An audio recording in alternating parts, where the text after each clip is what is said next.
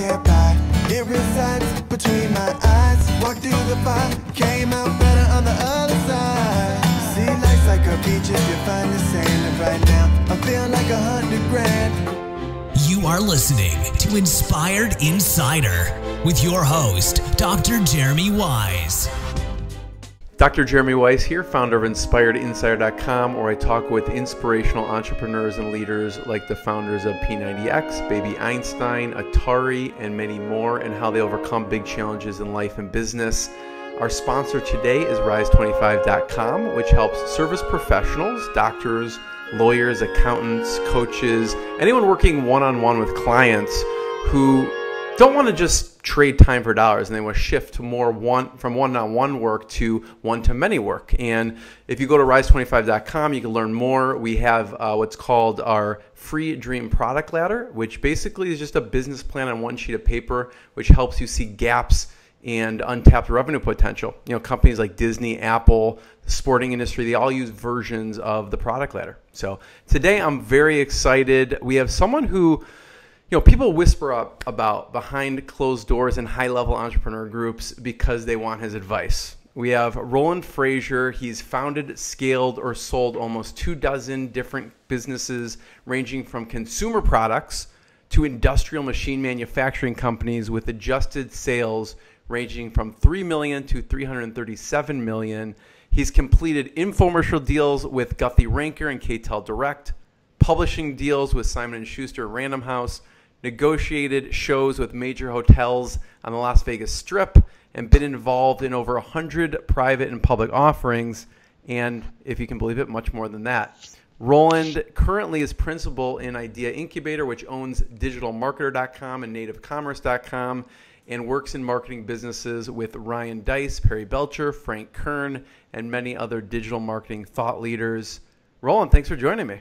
Hey, thanks for having me. I appreciate all those people that you had at the beginning. You're like, we have people like this, this, and this. And I was thinking, and then we couldn't have any of those today, so we got Roland. So. Not true at all. Happy to be here. Not true at all. You know, there's so much that you've done in your career. And I mean, you went from selling real estate when you were 18 to real estate development, business investments, and leveraged buyouts while you're in college and law school. And after law school, started a practice that grew to one of the top law firms in San Diego and began forming venture deals with clients. And your practice eventually evolved to buying and selling companies and repositioning businesses and direct response marketing. I consider you, you know, one of the top direct response marketers out there with what you do. So I want to go start early on, which is, so did you grow up in an entrepreneurial household?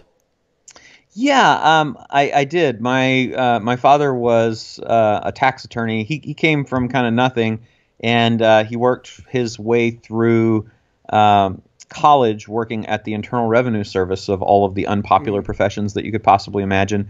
And then he went up, kind of climbed the ranks at the IRS, and used that to fund him his ability to go through law school as well.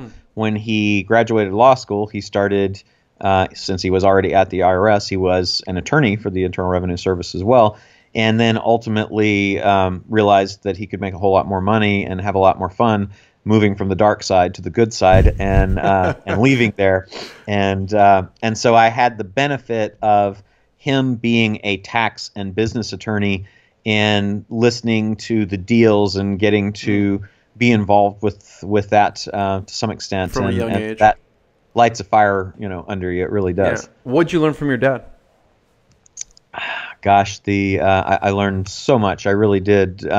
Most of it was how to negotiate and how important it is to know the numbers behind deals. To actually to really know how numbers work is a huge deal. To know how taxes work is actually also a big deal, and has been really the difference in a whole lot of deals and negotiations in my life, both personally and in working with clients when I was practicing law, and in deals. It's like just the simple difference of knowing what shows up on an income statement or a balance sheet can make or break a deal. I remember one in particular where I was sitting in a deal and I ended up with about we ended up with about $5 million in stock out of this deal. And it was almost going to die because the CFO was concerned about the impact on earnings per share of this particular acquisition of my company by this company. It was a publicly held company. And I'm sitting there talking to the CEO, and he's like, well, no, we can't do this because the impact on EPS is going to be too significant. It's going to look bad, and then the price is going to go down, and shareholders are going to pitch a fit. And I was like, well, that's actually a balance sheet transaction. That's not going to show up. It's not going to hit your EPS at all. It's not an income statement. It's a balance sheet thing. And he's like, really? I'm like, yeah, get your CFO that said that in here. And I'm sitting there talking to the guy, and I know enough about it to actually have the conversation and walk him through it. And he's like, oh, you're right. I'm so sorry. I didn't. And it's like, well, that was a $5 million swing, right? But good thing you had that background. I'll tell you, like, making deals, it's a huge advantage to know your numbers. So what I got, I guess probably the most valuable thing I got, if I think about it that way, is I actually listened to him, and I went and I got my degree in accounting. You don't need a degree in accounting to know financial statements, but it obviously helps. So I got a degree in accounting. I got a law degree, and those are invaluable tools in all of the deals that I do. So the first thing that jumped to you was how to negotiate. Yes. Right. So talk about that for a second. Yeah, it's if I refine that down, I remember, and this is going to date me, but when Richard Nixon was going through the impeachment process, I think it was John Dean and a couple of the other people were saying really bad things about him. And I remember my dad saying, people say things when they're mad or when they're stressed that they really don't mean, because what those guys are saying is coming from a place of fear. And that really stuck with me. And so it has helped me both professionally and personally when times are tough and things are not going well and people get all upset and excited, to think about that and to think that not taking it personally. This is coming from a place of fear or a place of emotion, and I really need to disregard it because it's probably not exactly the truth about how this person feels. And that helps me give people the benefit of the doubt, which is a wonderful thing to give people. Probably the best gift you can ever give anyone is the benefit of the doubt. I love that. And for you, did you know when you were going to law school that you were going to shift to something different? I didn't. I didn't really know what I wanted to be when I grew up, and I still don't know. So I have, I was thinking about like a good book title would be The 7 Lives We Live or something like that, because I have had a life as a musician, as a real estate. Yeah. Oh yeah. I played in bands, in clubs from age 15 to 42. So what did you play? I played keyboards and bass. Okay. Yeah.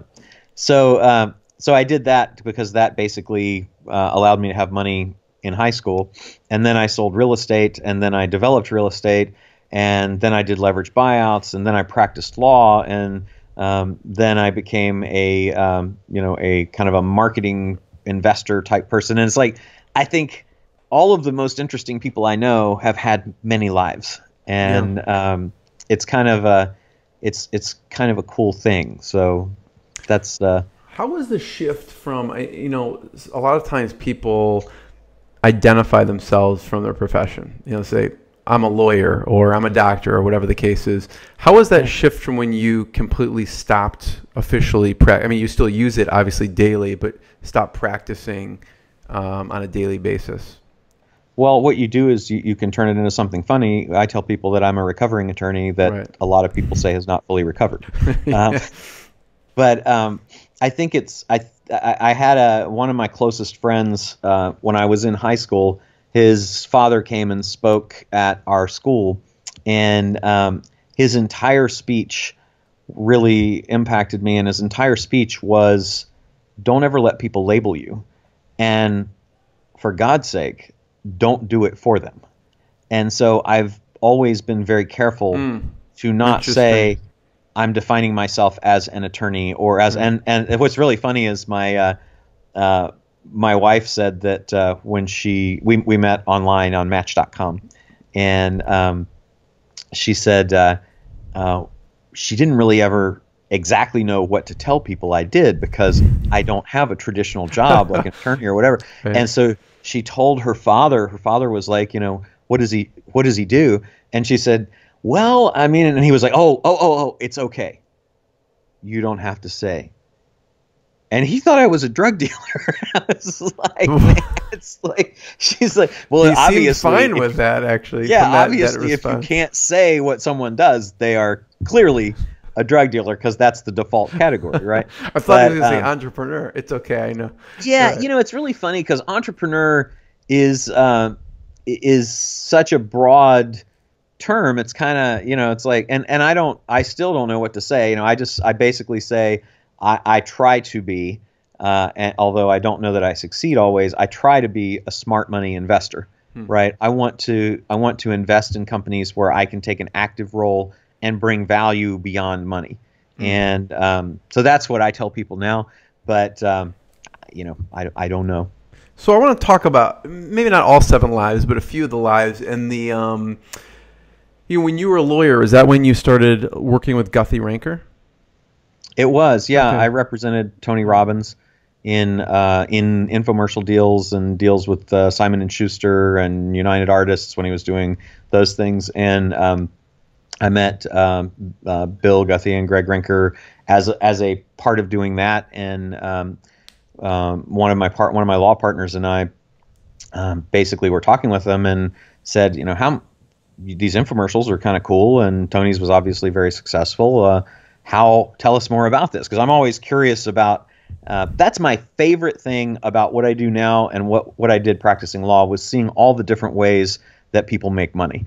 And so I was fascinated with the infomercial world and was like, okay, well, how does that work? How many of those work out? And they were like, well, in the industry, it's typically 1 in 10 that make money, but we're better at it than most people, and we kind of know what we're doing, so it's usually 1 in 5. And we said, well, gosh, who puts up that money? And they said, we do. And I said, well, what if we put up the money? What if we went out and raised the money, and we were the executive producers on these things, and you gave the ones that you thought had the best shot of working out to us, and you're going to do that. You're going to raise that money somewhere anyway. Right. How about if we do that? And we ended up doing 14 infomercials together, and then I did a couple with some other companies, and it was a really interesting experience. But that was how that came about through Tony. What do you think made them that successful with, basically the industry standard and having such a higher success rate? I think that you can dramatically increase your odds of success by focusing on one thing obsessively, and I think that they hired the best people and worked with the best people, and they were in at the beginning from a timing is everything standpoint as well, and went from duplicating tapes in their garage to having billion-dollar companies. I mean, they're arguably one of the best companies doing direct response in the world. I would think, right? Yeah, absolutely. Yeah, and they've evolved as well. They went from a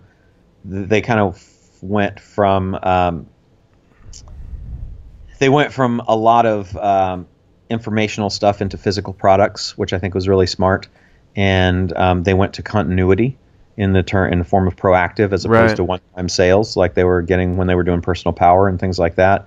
And they've used celebrity and influencers very well. They've been on trend really well, and they've done a great job of building in upsells. If you've ever tried to order anything through, you go through an endless process of upsells, and so like media capture, return on ad spend, all of that stuff. They're just really really dialed in on all that stuff, and they also pick good products. So I think just an obsessive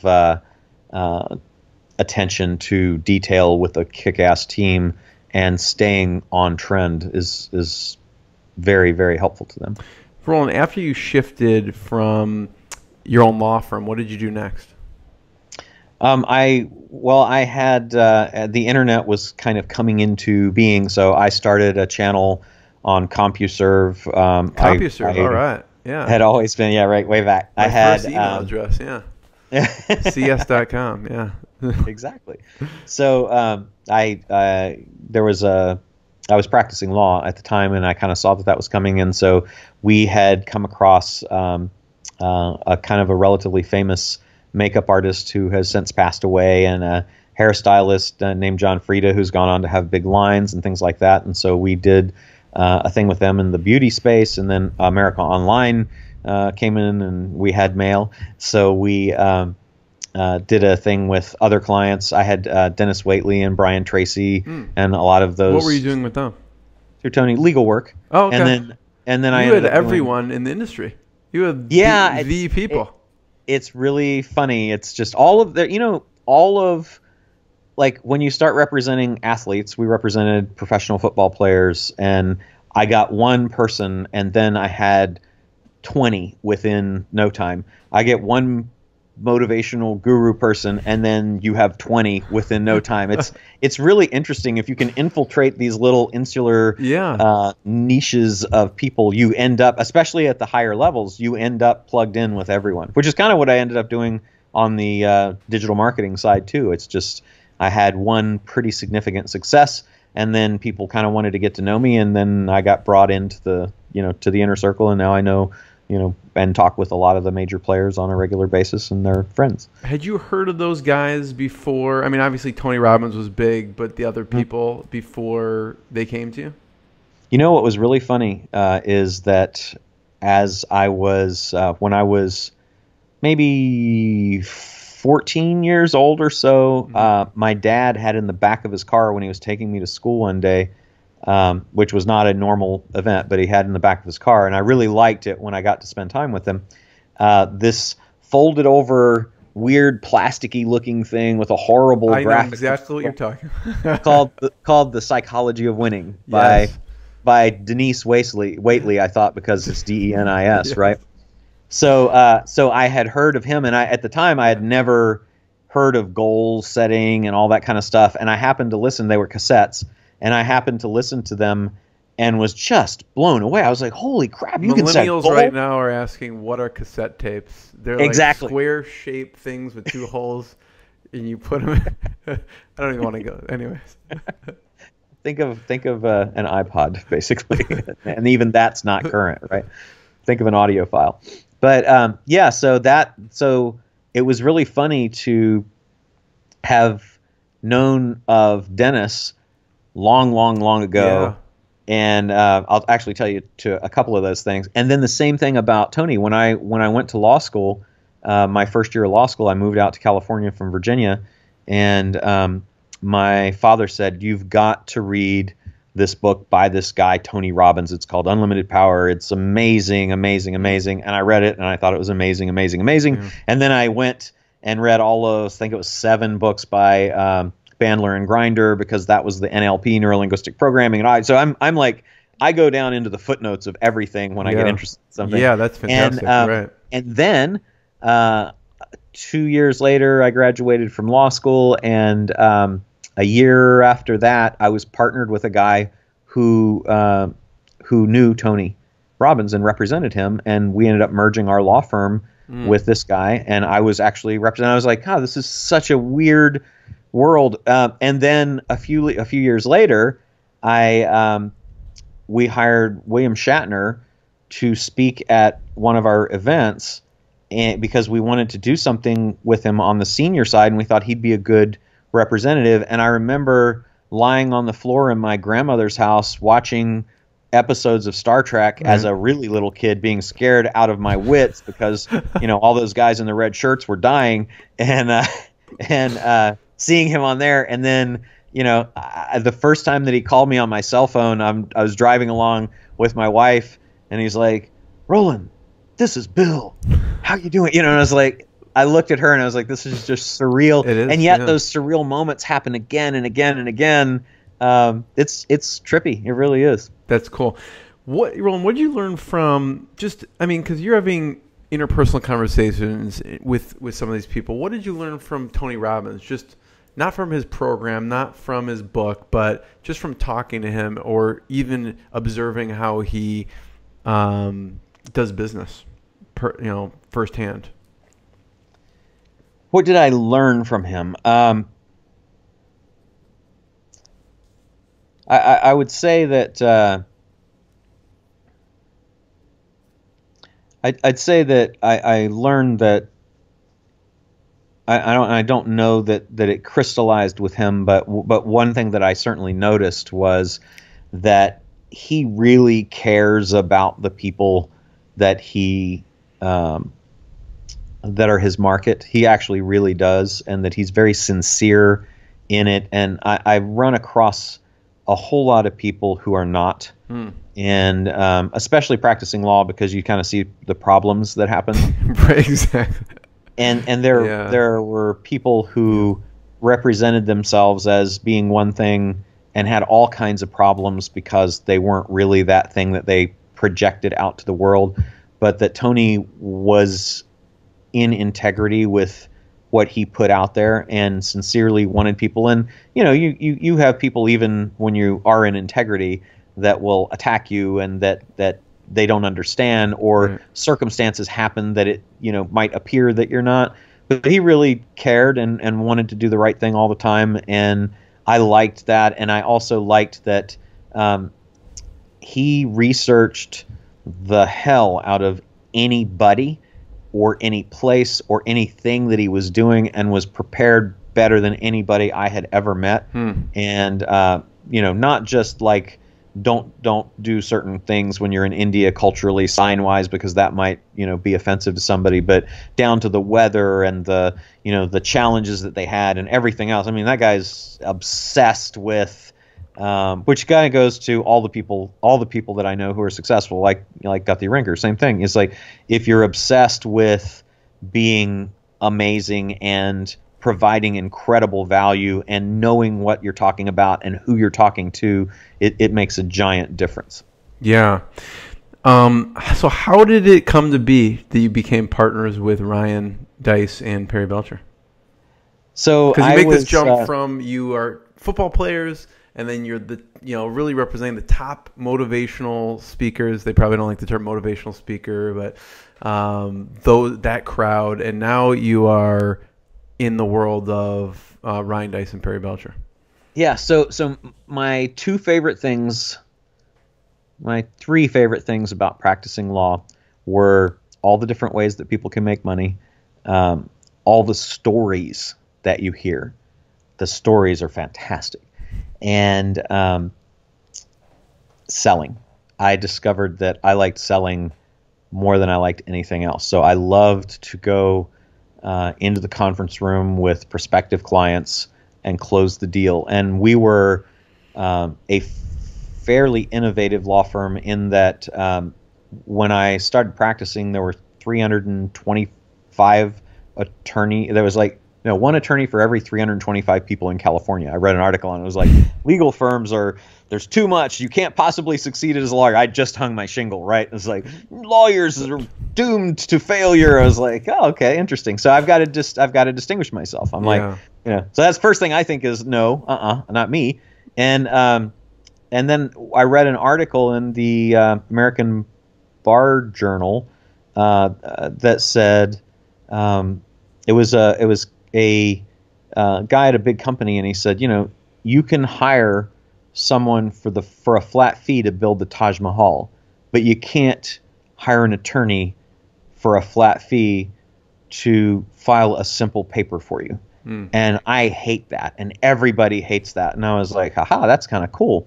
So I bought Yellow Page ads with the money that I did not have, and which were expensive at the time, and that was kind of the main way to advertise at the time. Right. And I put in big bold letters, flat fee. We'll do things on a flat fee. Wow. You want to do a lawsuit, flat fee. You want to do a will, flat fee. You want to do anything, and nobody was doing it. And people loved it, and so our practice just grew crazy fast because of that. Did that just light bulb click in your head when you heard just going against the grain, no one's doing it? Or I have always loved going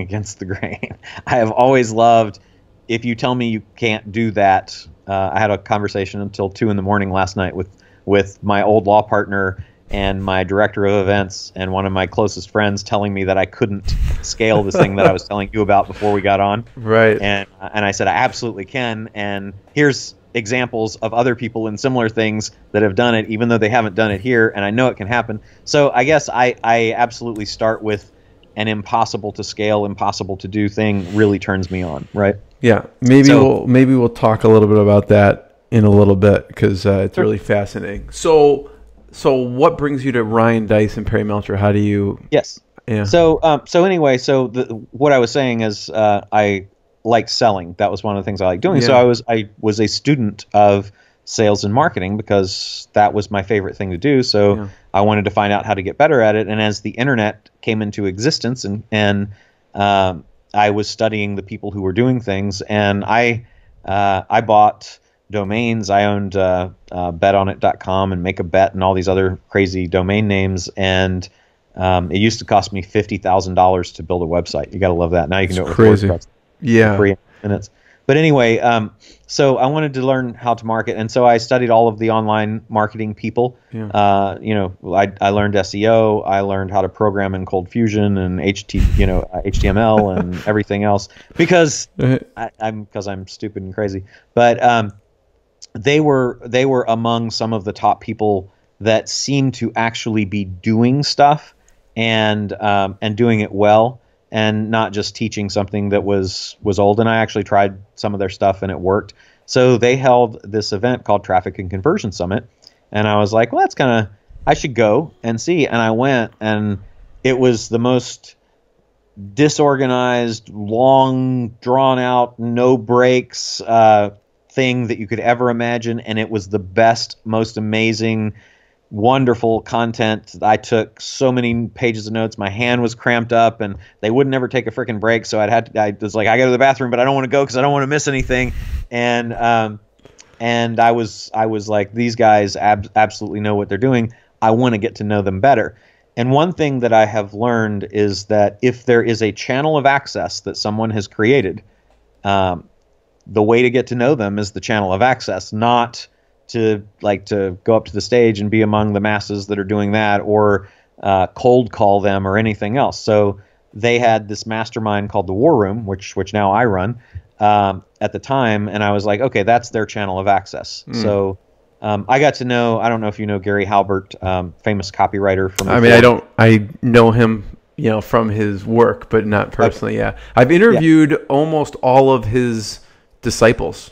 Okay. Cool. Yeah. So Gary, for example, I'll give you a couple examples of this. Yeah. So Shatner, I want to do a deal with Shatner. I know Shatner speaks. I'm going to hire Shatner to speak. I'm going to figure out how I don't have to pay the fee. I think his fee is $100,000. But I don't want to pay $100,000. So I know my event can afford to pay $100,000 for a speaker. So I'm going to have my event, hire him, and then I'm going to build into the contract that he goes to lunch with me afterwards so that I can talk with him about the thing. I want to get to know Perry and Ryan. They have this thing called the War Room. I'm going to join the War Room because I know that then I'll be able to sit down with them. And so, and Gary Halbert, just to tie that end, is Gary Halbert. I'm reading all of his stuff, and I'm like, this guy's amazing copywriter. And I read that he had a thing where you could pay $25,000 and go down to Florida, and he would coach you for 2 weeks or 3 weeks, some ridiculous period of time. So I emailed him and I said, hey, I know you do this thing. I'd like to do it. And he's like, yeah, send me the money, and we can talk. So I sent him the money, and he emailed me back, and he's like, nobody ever sends me the money. You actually sent me the money. And I said, yeah, I want to do this. And I go down and meet with him, and he's like, he's awesome. Just kind of grumpy, curmudgeon. He's like, so what do you want to write copy for? And I said, I don't actually want to write copy, but I wanted to meet you because I would like to do business with you, and I figured that the best way to do that is to go through a channel that allows us to sit down face to face. And he said, That's really smart. And we ended up doing a bunch of stuff together. So tell me a good Gary Halbert story. I'm sorry? The people always seem to have good Gary Halbert stories. Oh, he passed away. Yeah. A few years after that, but he was just a mess. But all of my best friends are a mess, right? That are super successful, and he was just this grumpy genius guy. I wish that I could have recorded how he described writing copy, because it was this amazingly painful, agonizing process of, he's like, you dip down into the lowest depths of the muckiest, dreck and slug through it, and, pull up out of it your copy, leaving parts of your soul behind. It was like amazing description of what it was like. I was like, holy crap, that's why you're so fantastic at it. So what did you do so for Ryan? I'm sorry. Go ahead. No, I was going to say, what did you do for 2 or 3 weeks if you were like, I'm not here to write copy? Yeah. So basically, I met him in a Denny's. That was where he wanted to meet in Miami, and he said, I just kind of went with the flow first. I said, I've got a business, direct mail business. I've had it for a few years at the time. And so, I would love to, to see how to do that better. Yeah. And so he said, all right, well, here, do this and write me some copy on this. And then whenever you're done with it, give me a call. It's like, okay. And that was it. That was our first meeting. It was like 18 minutes. And so I go back to my hotel room and I wrote it. I wrote out the thing that we talked about. And I called him and he's like, you done already? I said, yeah. And he's like, all right, I'm going to come by. So he comes by my hotel room and he sits down and he reads it, because I had to write it out longhand. That's the only way he would do it. And he was like, he said, what the fuck do you hire me to teach you how to write copy for? You know how to write copy. And I told him then, I said, well, actually, I did that. And that was when he said, that's smart. And then we the wall went down and we actually got to talk peer to peer, I guess. And obviously he could write copy way better than I could, but, and we started talking about what we could do together. It just, for some reason, the wall went down, and, and he was telling me all these crazy stories, and, then I'm over at his house, and, his buddy John Carlton called, and they were writing the next newsletter together, and he's like, I can't do it, and John's like, I can't type either, and I was like, I can type really fast, I'll type it. So they're dictating the thing, and I'm adding my stuff in, and it was like, and we're this, little trio of, and I'm in it again, surreal, right? I'm with this, right, this guy doing that, so it's just funny. So with Ryan and Perry, I knew that I had to stand out at this mastermind, and I found out that they had this thing called Wicked Smart. And Wicked Smart was, and still to this day, is where you take your proven, super cool, amazing marketing trick, hack, whatever you want to call it, and no ideas allowed. It has to be proven, and you present it to the group, and the group at the mastermind votes on it, and whoever gets the most votes wins this Wicked Smart award, which at the time was like a Mac computer or something, which they never gave you, and still to this day, I never got my prize, Ryan and Perry.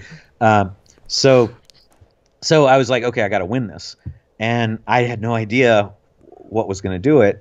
But at the Traffic and Conversion Summit I went to, the big thing was, how do you get the email addresses for your Facebook friends off of Facebook to be able to email them?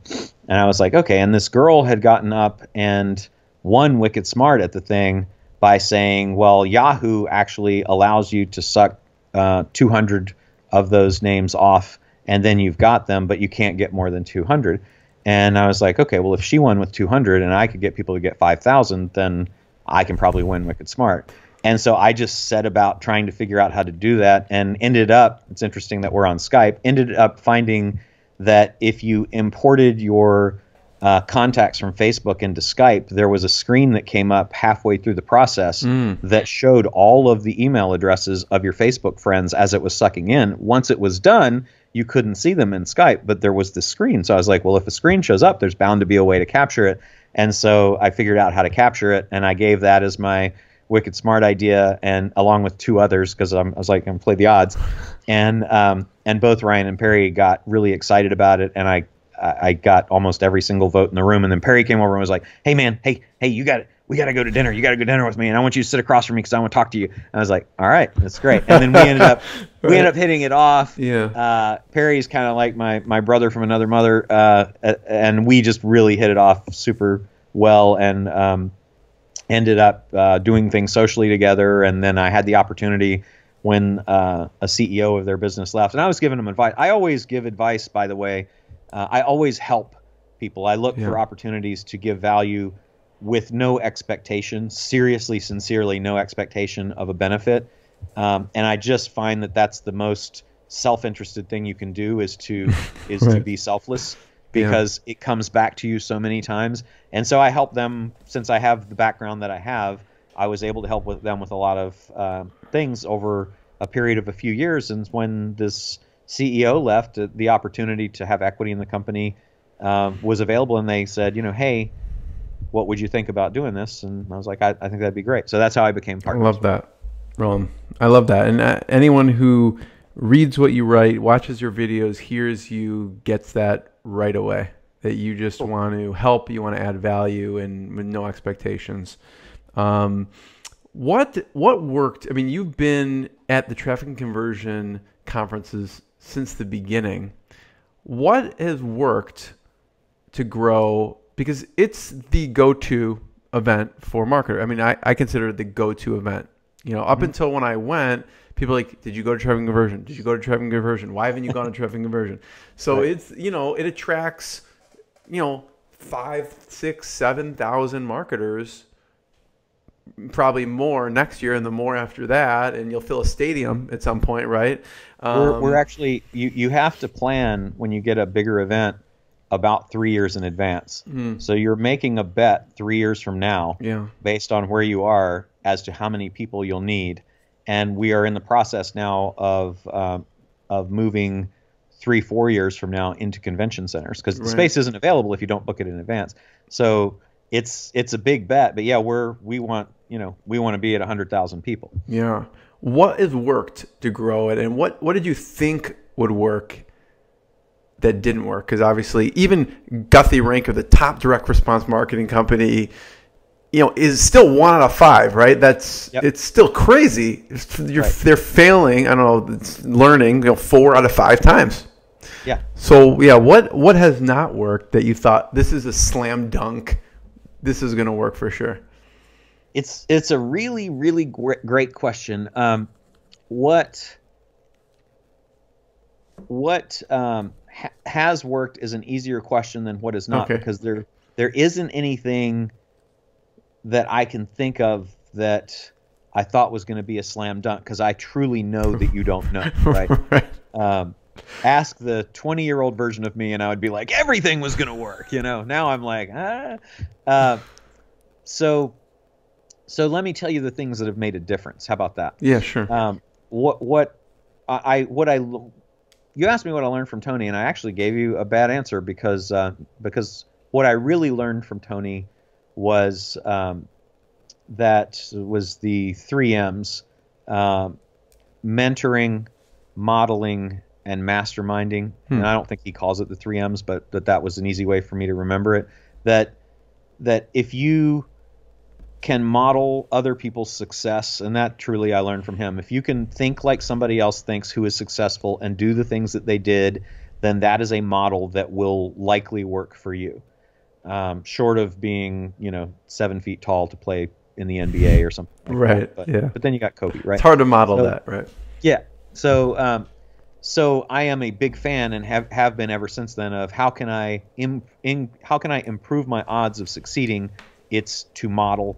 How can I improve my odds of succeeding? It's to find a single one-on-one relationship with one or more mentors who have been where I want to be before, who can help me discern the models to follow and the thoughts to have. And then how can I get with a group of people who are like-minded so that I will raise my thermostat to the level of success that they have through some sort of mastermind? And so in events, I went to hundreds of events. When I came in, I took over events, so I run the event side of that. We have a genius in Richard Lindner, who's the president of DigitalMarketer, who excels at filling events, and I've been very fortunate to bring on a lady named Deanna Rogers, who is our director of events, who does all of the logistics, but kind of the strategy, I guess, of it, I have had a big hand in. So not at all without an amazing team that helps making that happen. But so I when I took that over, I was like, we had $40,000 in sponsorship revenue, and kind of a so-so production quality, production value of like the content was off the charts, but you said there were some logistical things. Yes. Yeah. The content is a huge deal, because the USP of DigitalMarketer is we actually do this stuff, right? We don't just teach it. We make more money doing it than we do teaching it. Right. So, and that's which is probably fairly rare. I mean, fairly uncommon, right? It is. Yeah. Hugely uncommon. And so what has made it successful is that content, but it's also beyond that, because it would not have grown. It didn't really take off. The giant leap in, I think, making Traffic and Conversion Summit what I absolutely consider to be a world-class event is you have to look the part. You have to entertain people. You have to take people out of the world of the venue that exists as a shell before you populate it with your brand and permeate it with your brand, and they have to walk into a world that just takes them in, and they are truly part of it. And so I proposed a dramatic increase in the quality and expense of AV and branding. And the first year that I really got, which is a big deal, by the way, coming from someone who is all about direct response, for you to say that, right? Yeah, it's important, but branding is hugely important to direct response, right? Hugely important. It's not like people think, well, there's Coca-Cola that advertises for brand and they don't need people to respond, and then there's the infomercials that are like, hey, buy my stuff. But the really smart people do both, right? So so the thing that made a huge difference was in 2014. In 2013, we brought on a celebrity. Shatner was our first big celebrity, and people were like, I mean, I had a lot of people that gave me a lot of criticism, because it was like, what does William Shatner have to do with digital marketing? And it turns out, who cares? I watched him as a kid. Just leave me alone. But that's actually true for most of the people in the audience, right? That he was Denny Crane or Captain Kirk or T.J. Hooker, God forbid. He was these characters that the guy has had a long career, and he's an interesting guy, and it raised the bar of, wow, these guys can pull an actual celebrity, and so bringing celebrity in was a big deal. And then in 2014, I had the chance to raise the bar of that production quality, and we went round and round about it, and my partners were supportive but skeptical. And when we finished 2014, it was 100% buy-in.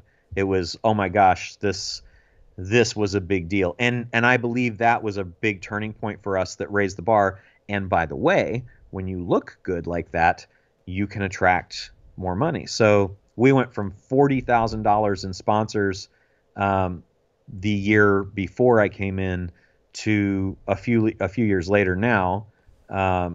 We will have, I think we're going to be a little over 2 million in sponsors. That it basically almost pays for the event in the sponsors. And our sponsors have gone from, I wish I could think of some of the horrible sponsors we had. Not horrible people, but like as far as brand equity, we'd have, I can't even think of, Joe's CRM and, Mike's right. business opportunity, complete with finger guns. And now we have, now we're talking to Google, and we have Uber, and we have Barnes & Noble, and Infusionsoft, and Maropost, and all these iconic kinds of companies, American Express, right? And now my focus is in moving from what we call endemic sponsors, the sponsors that are industry specific, to the non-endemic sponsors, so that we can get, Callaway and Cadillac and all these other kinds of sponsors. And so that's... And all to come up together, right? I mean, you have to have the people, you have the branding, you have to have the experience, the AV, and all the when someone gets there, and the top name people, and everything kind of has to come up together before it sounds like that you attract that. Yeah, and then what you have to do, going back to all the other stuff that we talked about, is you have to be obsessed with serving your customer. And at an event, most people make the mistake of thinking that the customer is the attendee.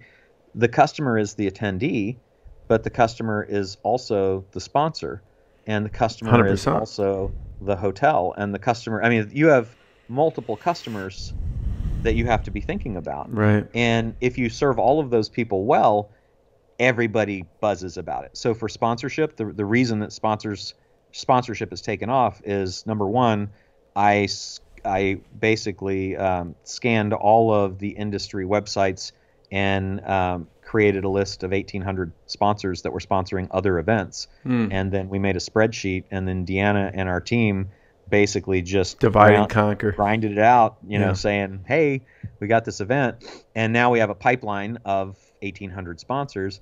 And one thing that I saw was that a lot of the booths, when you go to these events, because I'm going to the events to learn about it, a lot of the booths are empty. I was like, God, why are the booths empty? And then I was like, if the booths are empty, because I actually wanted to talk to the people, and I was like, if the booths are empty, these people aren't going to sell. Well, that seems kind of crazy.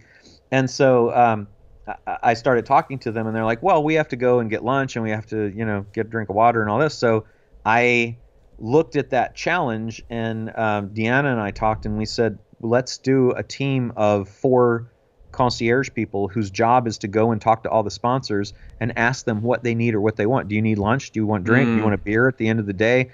And we put on a lunch for them. We have a sponsor VIP room. We get them anything they want. We don't charge them for it. You want a beer? We're gonna go get you a beer. And nobody does that. Nobody does that. So then when I social proof, now I'm like, okay, take a video team and interview all the sponsors about their experience. Oh my God, it's the best thing ever. They took care of us and love us, and we could stay in the booths and sell. And now that reel goes out to all the future sponsors, and it's just all of that stuff. That's really important.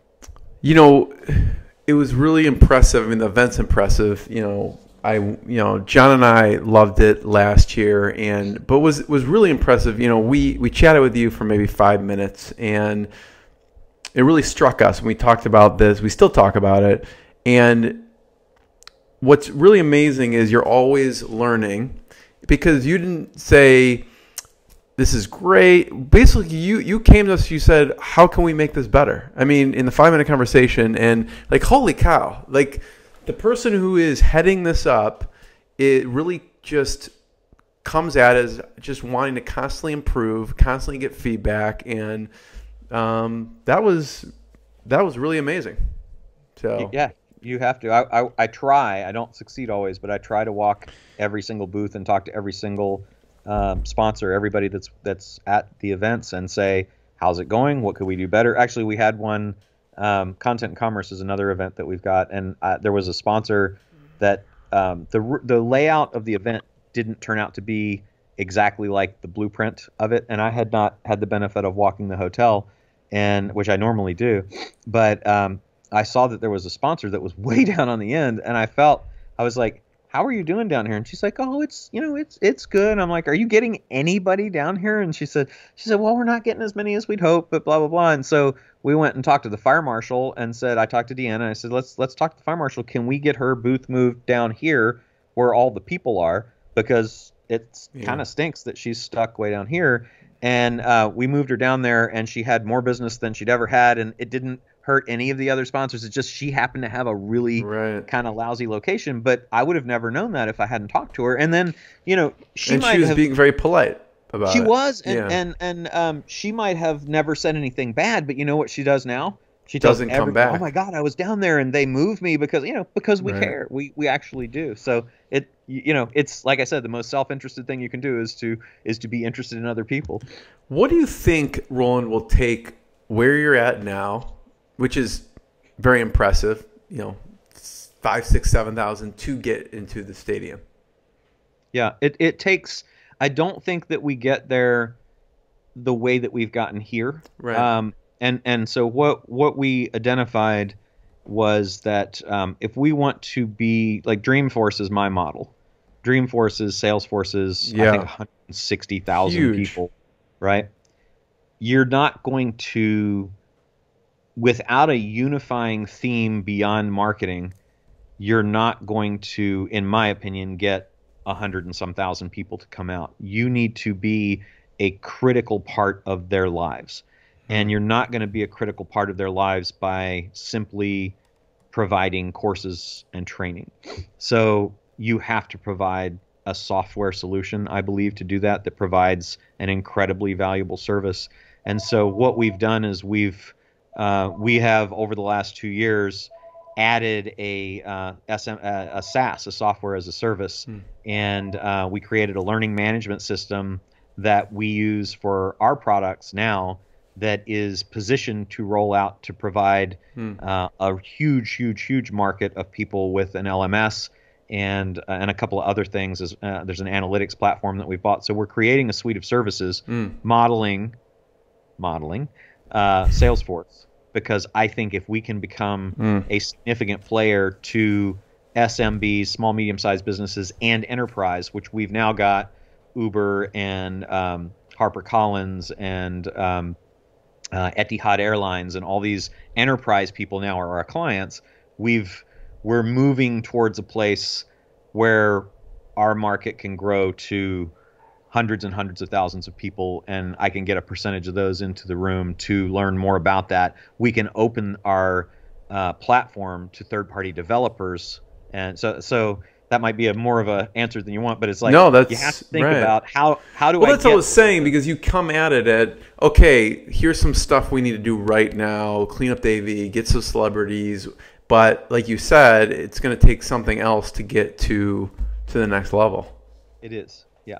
It takes bigger partners, more team members, and that unifying thing, that real community building thing. If you're a Salesforce person or a HubSpot person, you're probably going to be pretty loyal to that, and they both do a good job of getting the customers on board and feeling a part of something, just like a football team. I think about that like a football team. I'm not a sports guy, but I definitely love that people in a city think this commercial enterprise is something that they care enough about to wear the colors of. Right. That's what I want. I want them wearing our colors, right? And so that's what we're trying to create. I love that. Yeah. Let me add one more thing too. Yeah. We made a decision. Trafficking the let's call it a seminar, but the seminar industry, the event industry in our online marketing, digital marketing world, typically has a format that I don't think serves the customer as well as it should. And I experienced it as a consumer of those events. And what I saw was that big corporate events are really about providing as much value as they can. I don't think the content's that great, but they're not selling from the stage. When I started with Traffic and Conversion Summit, the income of the event came not just from ticket sales, but it came from selling from the stage. So speakers would make an offer for a product, send people to the back of the room to buy, and that would provide significant revenue. And we decided that experience typically creates, and we would have speakers back in 2013 that you could pay to be on the stage. You could pay to pitch, basically. But what that did was it inhibited the quality of the content, because the person who's on the stage delivering that sales message is typically a person who is delivering a formula that they've been taught, and all of those pitches are the same. I grew up as a poor, child on the Mississippi River and lived out of a bathtub for 17 years, and then I discovered this amazing digital marketing trip that rains money on me with no effort at all. Run to the back for $2,000. I gave you absolutely no value, but please give me money. And we turned that around and said, we're not selling anything from the stage, and we're going to sell anything that we sell from a booth, just like everybody else does. And that's made a huge difference. And it's kind of funny, because every year I have somebody come up and go, hey, I can tell you how to make so much more money from your event. I'm like, awesome. What? Tell me. If you get people in the back with clipboards and order forms, and then you send people to the back of the stage to buy, you're going to make so much money. And it's like, we actually make millions of dollars in each of our booths at our event. Our sister companies like the War Room, which I also run, DigitalMarketer, which Ryan Dice and Richard Linder run, and Native Commerce, which Perry Belcher and Karen Kang run, they all make millions of dollars for us, never selling anything, only having the booth, no tables, no clipboards, and the experience and the professionalism and the quality of attendee that you get when you aren't focused on the quick dollar, but it kind of ends up coming anyway, has been a huge difference. So I think it was a decision to sacrifice for basically a year. We had to sacrifice money. Yeah, it's long-term versus short-term. And, I have to comment about the your booth at War Room. I'm not sure at what point you came up with it, but it's really genius. Obviously, it's coming from three marketing geniuses, where you have it roped off, right? You have I think all you can drink bar, and you could only really get into that roped off area if you're a War Room member. How did you come up with that concept? Because it's not a typical booth. It's like you're an exclusive mini club within the booth area. Yeah. And that's exactly what we wanted. You've got like Bob Cialdini, that wrote the Influence book and now Prefluence, which is great, has all of the things that basically make a successful marketing message, and that booth has almost all of them, and it has exclusivity, reciprocity, I mean, pretty much all of that stuff. And the booth the graphic was designed by Perry Belcher with a few tweaks from Ryan and me. The exclusive rope it off and put security guards in front of it was Perry. Perry's just amazing at doing that stuff. And then by accident, I just happened to see modeling. Excuse me. I happened to see that at other events where the people line up at booths, but they might not be the people you want, but the booths would basically give away beer, or they would give away coffee. And so I was like, okay, let's get a barista in the morning, and then let's do a bar in the evening. And then a lot of people were like, and I actually, my events coordinator, she was like, we have to keep all these War Room people out, because we're trying to get people in who we can explain them. I'm like, no, we have 100 members in War Room, right? I want all those people in the booth, because I want the booth buzzing at all times, and I'm happy to pay the money to have them drink the coffee and have the liquor, because our booth looks incredibly busy, and you can't get in because you got security guards in front, and it's roped off, and we have celebrities that are in there. And I mean, it's like it just for sure accidentally and intentionally became something amazing. And for a tiny little booth like that to do over $1 million in a couple of days is pretty cool, Very cool. When you talk, it makes me think of a few things, Roland, which is you have other people, Richard, you, Ryan, Perry, all very, very smart individuals. And I would imagine when you're making decisions, not everyone always agrees on the right path or on a path. What was a time where people just had varying opinions? How do you move forward with all these great track records, smart minds? What do you do? Arm wrestle? I mean, what happens? That also is a good question, and the answer is that it did not always work as well as it works now, because originally when I came into the company, it was Ryan and Perry ran everything. Right. And the challenge was that they have very different management styles, and neither one is completely correct or completely wrong.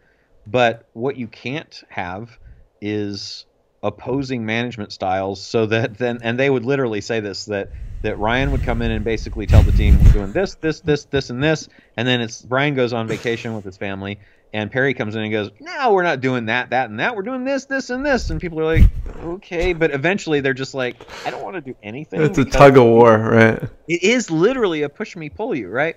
So, so we talked about it and decided. You come in, you're like, whatever they say, don't listen to either of them. This is what you're doing. That's what I should have done, right? Yeah. The triple confusion. But no, what I did, and the benefit of long time practicing law and doing deals and negotiating and stuff, is you can come in from the outside with altitude and say, it looks like the challenge is this and this. And so we decided that what made sense was, because Ryan was the face at the time of DigitalMarketer, which at the time was a personality brand. We have moved it from a personality brand to a brand. But anyway, it was like, well, it makes sense for Ryan to be at DigitalMarketer because that's his face and, and everything.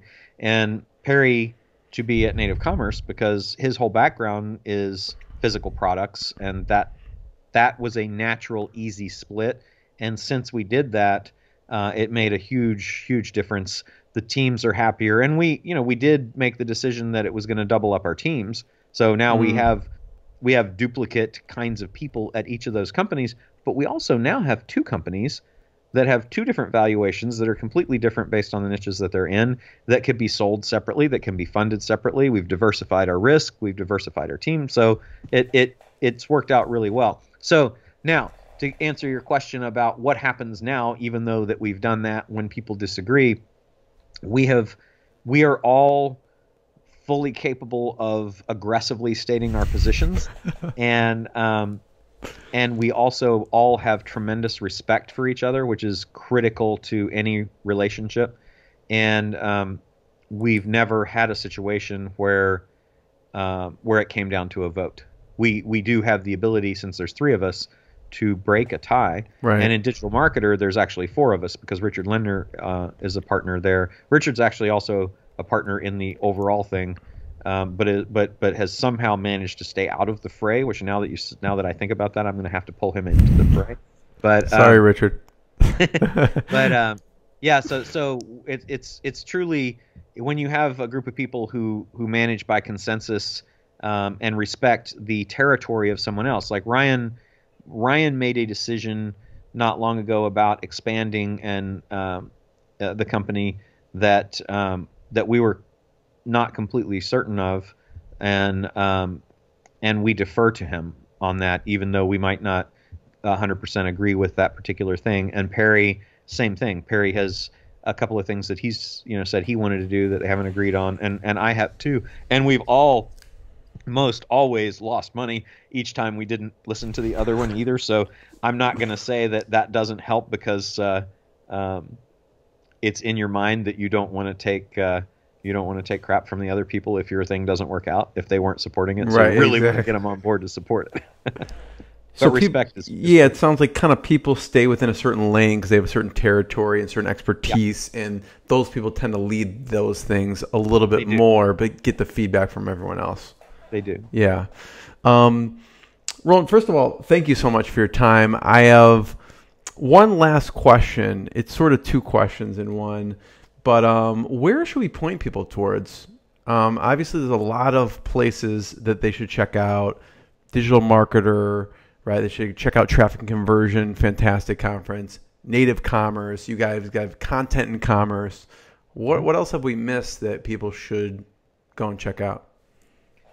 Their War Room Mastermind, War I think, Room. is War Room, is insanely valuable and has really great people. We have a new experiment that I was telling you about called the Founders Board, which has been super fun and kind of has my attention right now and, Okay. and is a talk about the direction. Founders Board for a second. So I'm making sorry? it 3 questions. Yeah, so talk about Founders Board for a second. That's your new cool experiment, more than an experiment, really. It is. It's my background is very business oriented and lots of buying companies and selling companies and things like that. And I've owned and built a lot of businesses, and I wanted something that I could focus more on that kind of stuff than just the marketing stuff, because a lot of the stuff that we do is really focused on marketing, and marketing is a critical component, as is sales, but business is too, and it's a different game than those games. So I wanted to have something where we could really help our people, both in War Room and our other contacts and connections, by showing them how to 10x or 100x a business. Yeah. And we have a great track record of that. There's 24 of them. I'm thinking about our proof page. There's 24 businesses now that I've grown to $1 million or more, and many more with Perry and Ryan added. And I think there's 15 of them that have gone to 10 million and 3 at 100. Wow. So that's a pretty good track record. Yeah. And there's a system and a framework around that. And so Founders Board is 4 things really. It is War Room for the mastermind. We're going to the 3 M's, right? It is for modeling this thing that we call the Founders Board Intensive and Founder Board. It is mentoring through an advisory service that we provide, where we become your advisory board. So it has all 3 of the M's, and then it also has, and maybe you can help me brainstorm the community side. But one of the challenges that I have found as an entrepreneur is that I love this stuff so much that I would talk about it all the time. And I tell people, I say, if I had to work another job to be able to do this for free, I would. It's just super awesome that this pays really well. But my family gets pretty sick of hearing, this is amazing, this is a cool thing, and these are our numbers, and take a look at this dashboard, isn't that cool? So having a group of people that you can do social things with as well. Right.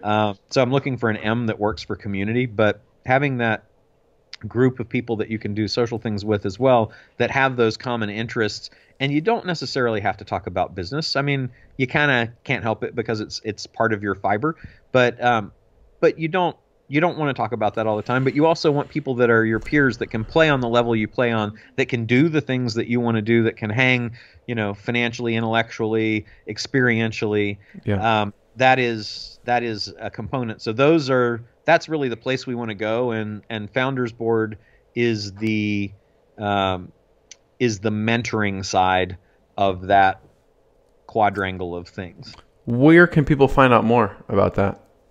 Right now, it's in a horribly named page that has a story behind it, but it's on a horribly named page called 1892society.com/1892. So that obviously... I thought it was going to be way worse than that. That's not that bad. Oh, okay. Well, good. Yeah. I think it's horrible right now, but... it's kind of, the secret society type of situation. So yes. We did buy foundersboard.com. So but why use that when you have 1892 society? Why use that when you can do /1892? But yeah, so here, let me tell you just briefly the story. Go ahead, yeah. So when we're trying to think of what we're going to call this, I Googled, because at the time it was kind of mastermindy, and it's become more mentory. But anyway, I Googled the most successful masterminds in history, and I found that there were really 7 of them. And I had looked at some friends of mine who had different models, and some of them were in the $400 a month range, and some of them were in the $1,860 a month range, and I preferred the 1,800 and some to the 400. And it turned out that some of the masterminds were in the 400s, and one of them in particular was founded in 1892. It was called the Steel Mill Masterminds, and it was Andrew Carnegie. Wow. And out of the Steel Mill Masterminds came most of the managerial and technological innovation of the industrial age. Yeah. So I was like, that's really cool, and it has the benefit of 1892. Of being 1892, which is kind of the price point that I was looking for. So I didn't realize that. Okay, I was thinking year. Yeah. Yeah. Well, Yeah. it was the year, but I needed a year that matched my price point that I wanted. So, so I was like, 1892. That's it. It's perfect. So what, yeah, so 1892society.com/1892. People should check it out. And it's really for larger scale companies, though. Yeah, Right. we're that is really focused on people who are we have 6 stages of business. You have startup, then you have traction, where your product market fit comes from your build, measure, learn loop, right?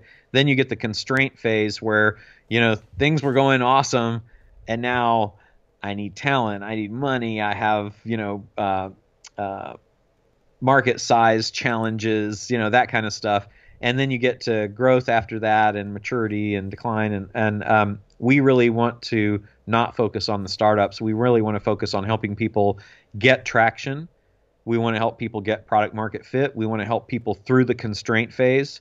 And we want to help people who are in the growth phase see how important it is and the benefit, which is amazing, of selling your company.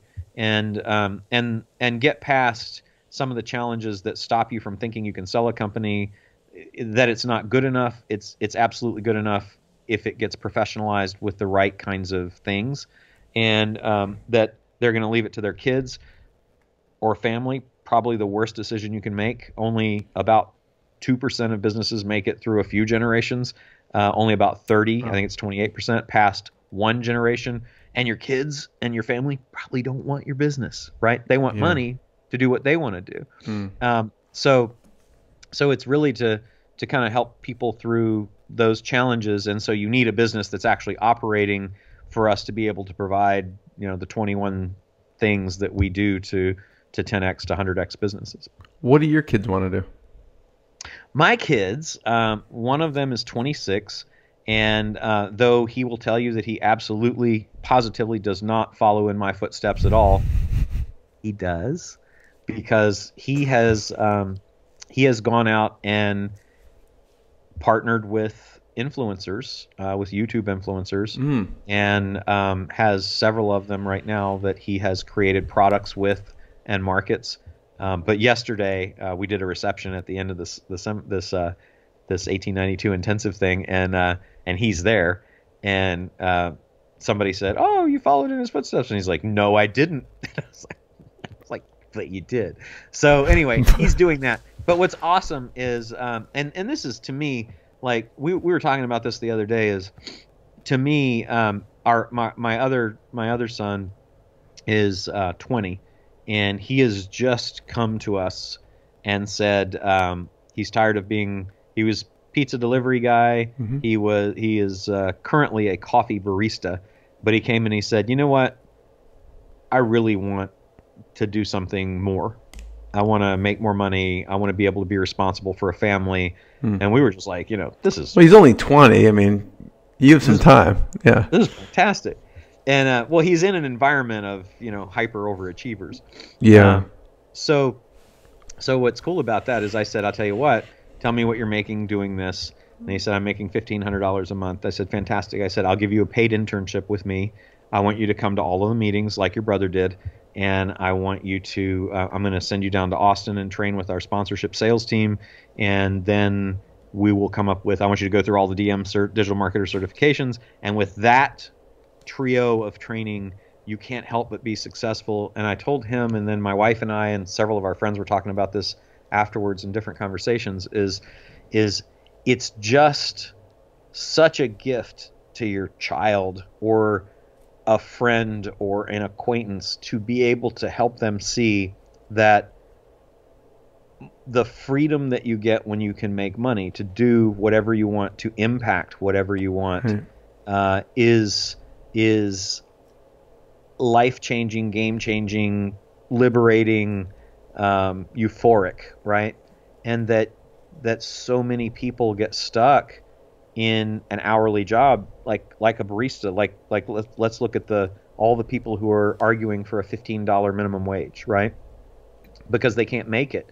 And I don't know how they make it. I don't know how you make it on $15 an hour. I don't know how you make it on $50 an hour or even $100. But the cool thing is that there's this whole world that the listeners of your show, that you and I and now my kids know about, that is absolutely limitless. You can create $1 million in a month. You can create $10 million in a month. And you can do that, or you can make $8 an hour. And that, to me, is absolutely stunning. And a lot of the time, it's simply being lucky enough to be in your dad's car and look back and see a torn up, ugly cassette thing with Denise Waitley's name on it. Yeah. I have that cassette case. Exactly what you're talking about. You do, yeah. Yes. Funny. Yeah. So that to me is just fascinating when you think about it. That a human life, is really only limited by the exposure to the possibilities of what we know can be done, and the mindset of taking the action to do it. That is the only thing that really separates the people who are free to do whatever they want in their lives from the people who are slaves to an hourly wage. That's kind of interesting. So, Roland, do you have a book in you at some point? I do. Yeah, I actually do, and I wrote one that was published in the legal field and in all the bookstores a long time ago. And then I saw that, and I'm like, it can't be the same one. It was some. I remember it was very financial. The financial Asset title Protection for Everyone, which is what I used to do. Yeah. Okay. Yeah. So, Asset Protection. It was published in '97. Yeah, which I wrote in 5 days because the publisher came to me and said, "We need a book on asset protection because it's hot. If you will write that book for us in 5 days, we will put it in all the bookstores." And I said, "I will absolutely write that book in 5 days." But I wrote another book called Life Without Limits, which I didn't ever publish, but I've given to a lot of my friends. That's kind of my legacy book. I read the Benjamin Franklin autobiography, and what really stuck with the two huge takeaways for me from that book were Benjamin Franklin was one of the most successful negotiators ever, because he planted in people's brains that whatever thing he wanted, whatever outcome he wanted them to come to, was their idea. And that is something that has been amazingly good for me to do, to help people through kind of a Socratic method of asking questions, lead them to the conclusion that I think will benefit both them and me.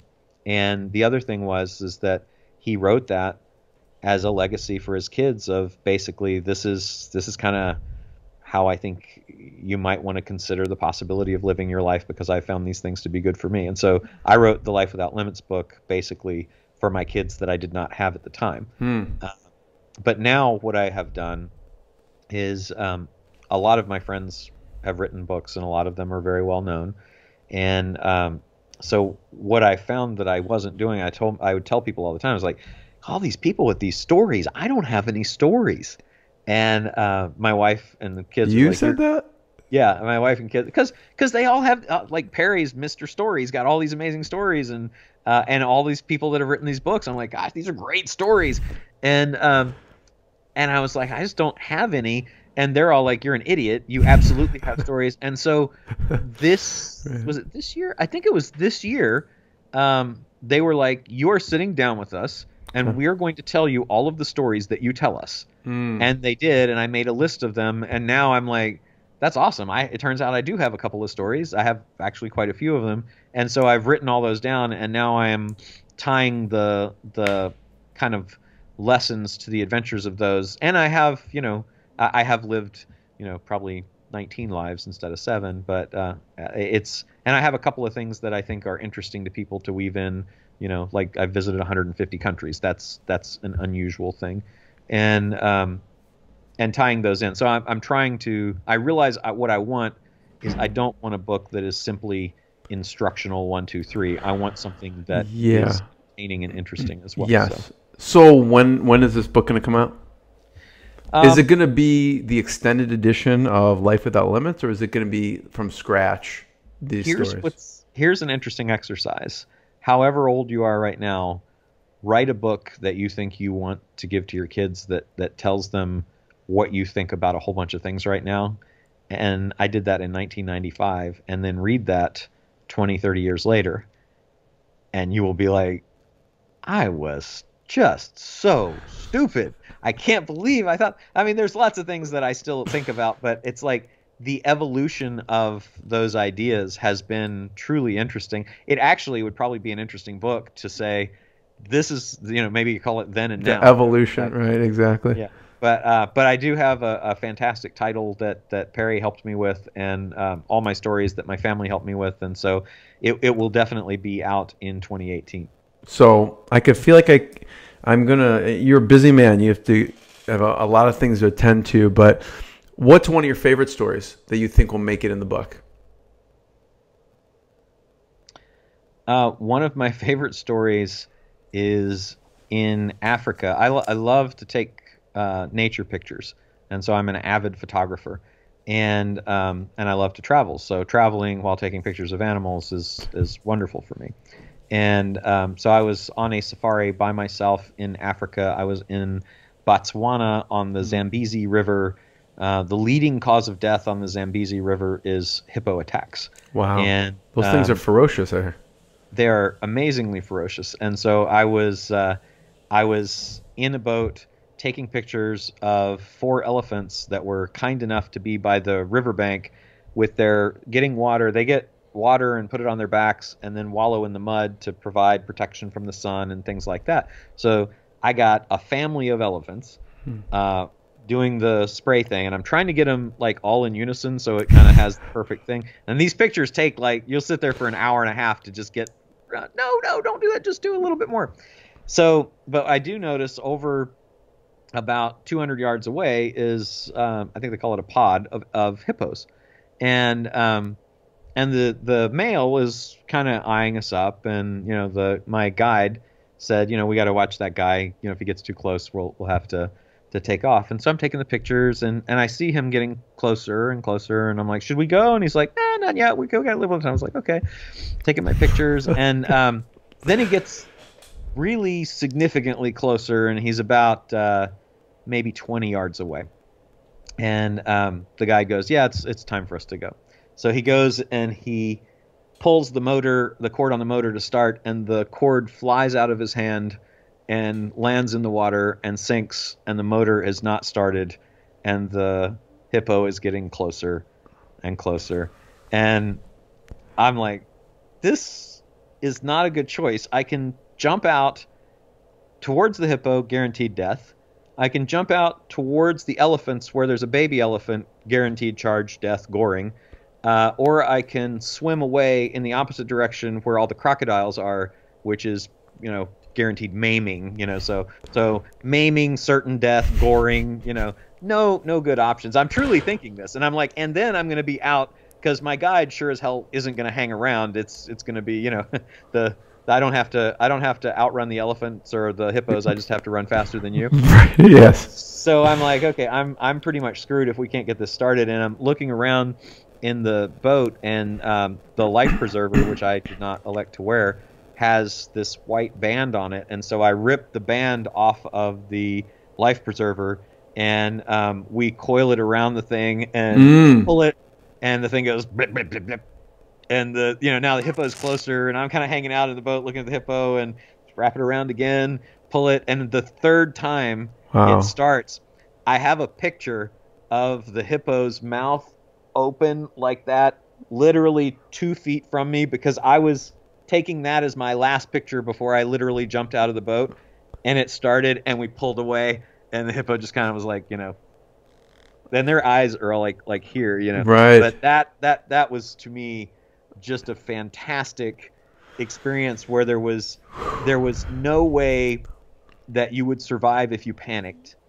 The only thing that you could do was try to rapidly innovate on a different way to make this one thing that could save your butt happen. Was the guy freaking out? He was. I think he was confident that he could outrun me. Really? He was already thinking that. He was no, he was really nervous. He was absolutely frantically pulling the thing and wrapping it around. This, like, if I collapsed all this, that last little bit of how fast the hippo came and we took that off and wound it felt like it took 30 minutes, but it was probably just a couple, like 5 seconds, right? Yeah. So we were definitely very happy once we left that area, sighing a big sigh of relief. I'm sighing relief. Damn. Roland, thank you so much for sharing the stories and for your time. Everyone should check out all those sites we mentioned. And I just want to be the first one to thank you so much for doing this. Thank you. I really appreciate it. What I got, you can't buy. It resides between my eyes. Walked through the fire, came out better on the other side. See, life's like a beach if you find the sand. And right now, I'm feeling like $100 grand.